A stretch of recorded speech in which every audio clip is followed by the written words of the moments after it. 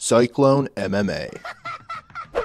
Sean O'Malley just shook up the bantamweight division in a big way. A decision victory, a split decision victory over Petr Yan is huge. Okay, so Sean O'Malley, he's ranked number 12 right now. Just took on Petr Yan, ranked number 1, the boogeyman of the bantamweight division, and he beat him.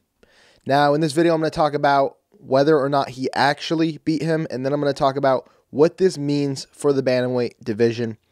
First things first, let's get into the decision. So if you're a Sean O'Malley fan, you probably think right now that it was a warranted victory and all things are good and he, did enough to squeeze it out. And if you're a Sean O'Malley hater, then you think it's a complete robbery. You don't think he deserves a W. Where I land, somewhere's in the middle. Now, at the end of the fight, I was like, wow, Sean O'Malley fought way better than I thought he was going to. He did really good. He lost the fight. I thought that Petr Yan took round 1. He definitely took round 2. In round 3 was close-ish. You had the big knee from Sean O'Malley. It cut open Petr Yan. You had Petr Yan with a lot of control time, a lot of takedowns, and he was putting his own pressure and offense forward as well. Now, if you were to give Sean O'Malley that round, I completely understand and see it because that knee was devastating, and if you want to count that strike alone in terms of damage, it's huge. Now, round 1, it was very, very close. You had Sean O'Malley landing a big shot, and then Petr Yan followed up and landed a big shot of his own. Petr Yan, I want to say, had like a minute of control time. Sean O'Malley got a takedown at the end. It was close, but Petr Yan was the one controlling the octagon, so if you want to go that far down on the scoring rubric, you can do it. I think Petr Yan landed more. I think he had the more effective strikes. He definitely had the more effective grappling. Round 2, it's clear Petr Yan won that. I don't think anyone's arguing that.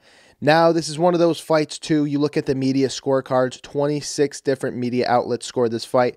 26 different media members gave the fight to Petr Yan. So, if you want to call this fight a robbery, I suppose you can based on that, but you had 2 of the 3 judges give it to O'Malley. I think it was one of those close fights that most people would say got wrong.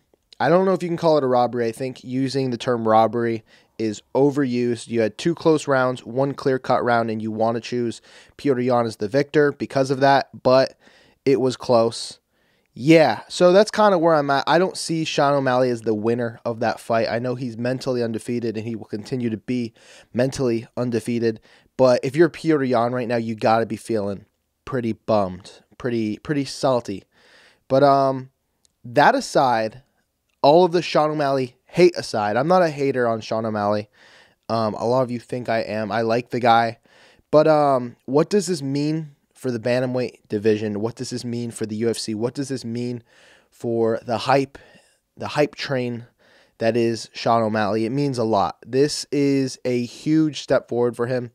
I think it shows that he belongs in this top 10. He belongs in the who's who's of this bantamweight division because he performed very, very well. And if that fight were to go another 2 rounds, the momentum was starting to shift in O'Malley's favor. Who knows what that looks like? The knee that Sean O'Malley landed on Petr Yan is huge. And I think just that fight in general is gonna open a lot of eyes for the critics of Sean O'Malley. But his hype is exploding through the roof. Even though it's a bit of a controversial decision, I think his stock still increases by a lot. I'm curious to see where the rankings are come Monday or Tuesday or whenever they're released, because he's probably taking the number 1 spot, and he's definitely getting a title shot against Aljamain Sterling. So Sterling and Dillashaw fought. There was that weird shoulder injury that Dillashaw had in the fight. He dislocated his shoulder multiple times, just couldn't really fight at all. So another weird outcome for Aljamain Sterling, another defense. How does that fight go? Who knows? Aljamain Sterling, his grappling abilities are insane. The way he was able to handle Petr Yan in the second fight was incredible, and it's hard to really gauge how he did against TJ because TJ was completely compromised. But I think it makes for an interesting matchup on the feet. I think O'Malley's going to just have his way with Aljamain Sterling. On the ground, it's going to be the exact opposite. That's Aljo's world. If he's able to get him out of there, he's gonna win the fight. But every fight starts standing. So that's 5 opportunities for Sean O'Malley to knock out Aljamain Sterling. I think the big thing here, the big thing with this decision win over Petr Yan is a star is born. O'Malley, I'd say, is like a B-level star. I think he's there with Jorge Masvidal and Usman and these other guys. And in the A tier, you got like Nate Diaz and Conor McGregor.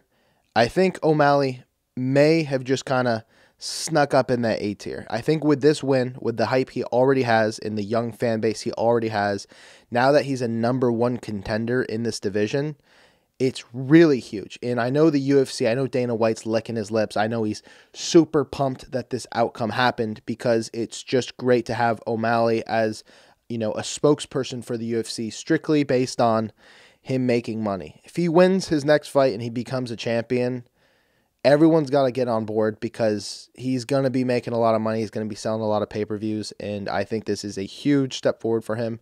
And it's an interesting test. I think jumping the line from number 12 to number 1 and having the success that he had was amazing. He took a gamble. He really had nothing to lose. Petr Yan had everything to lose, and Petr Yan lost it. This is just an interesting outcome. I know it sucks for any Petr Yan fans out there because they might feel like they got screwed over. It was a close fight, though. I had it for Yan. I know most people had it for Yan. But O'Malley, the Sugar Show rolls on. Hey, did you guys know that I'm doing an MMA swag giveaway where I give away MMA t-shirts and a John Jones Funko Pop toy and MMA stickers? Well, now you do. If you want to enter this giveaway, subscribe to the channel, like the video you're currently watching, and comment below, I want to enter the giveaway, and also tell me who your favorite fighter is. The winners will be announced on Halloween, so get to it. I'm putting him at unbeatable. I was a Francis doubter. And after you beat Stipe, I said I will never doubt that guy. I know his mama got tickets, so